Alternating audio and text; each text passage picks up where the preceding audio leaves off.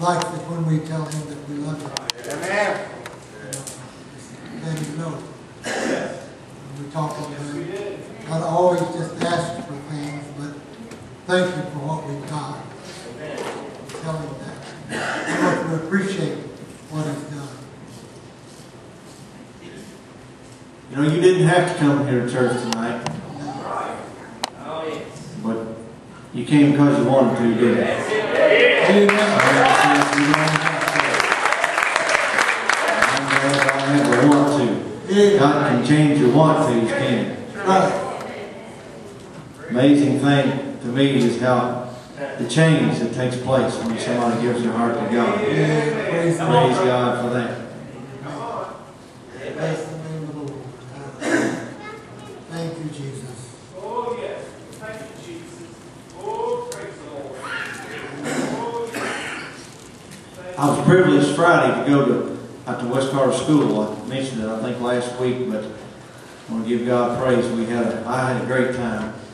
Passed out Bibles to, I think, 36 or something that I gave, and most all of those, I didn't just hand them. I got to share with them how to find things in the Bible, and they was coming, had different scenarios about drug and alcohol abuse that they had to come to talk to us about. They had different tables set up for a coroner and a judge and the police and the pharmacist and the principal and different things, and we was on the minister table and handed out Bibles to them and talked to them about how God is the answer.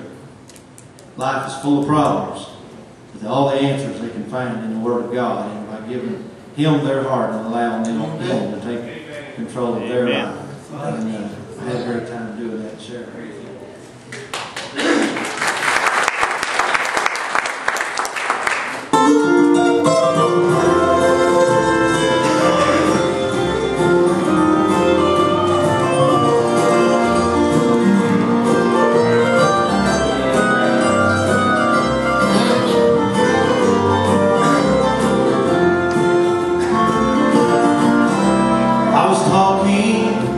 To a friend of mine in the usual friendly way, I asked him if he'd go to church, as he had to say.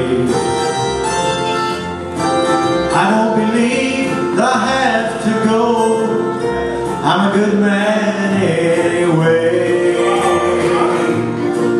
So I agreed with him, but this I had to say: you don't have to go to church if you've been born again.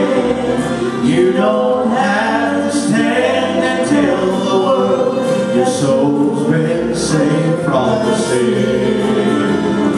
You don't have to say or do one thing a brother needs to hear.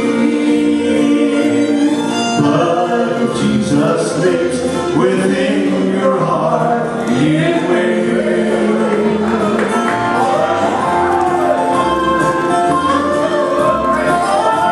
Only He can make that change.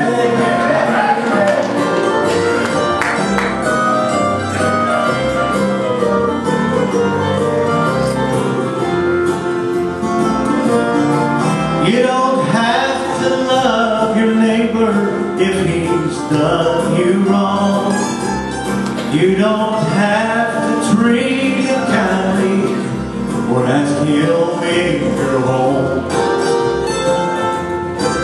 You don't have to care if he's in need or help him pay his bills. But if Jesus lives within your heart, you will. You don't have to go to church if you've been born again. You don't have to stand and tell the world your soul's been saved from sin. You don't have to say or do